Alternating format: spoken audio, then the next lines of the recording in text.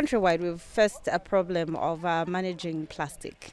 As you all know, plastic is biodegradable. It means it does not decompose. The indiscriminate disposal of plastic waste has continued to pose a threat both to human existence and the environment.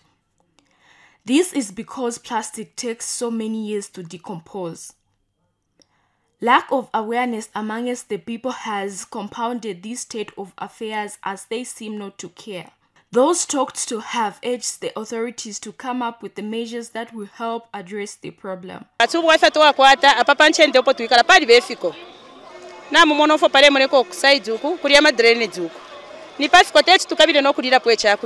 dangers of plastics to the environment is they deaden the environment. Yeah, because they don't decay.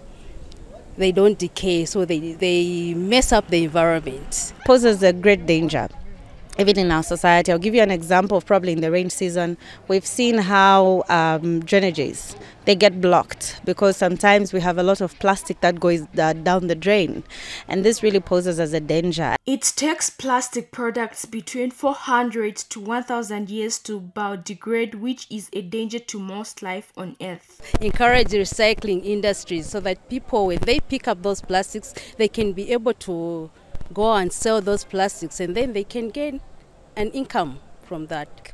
In as much as the local authority has the duty and the mandate to provide services where we clean the city, I think we need concerted efforts between the local authority as well as members of the public in order to keep our spaces clean and safe. And that is making sure that they are responsible for the waste that they generate.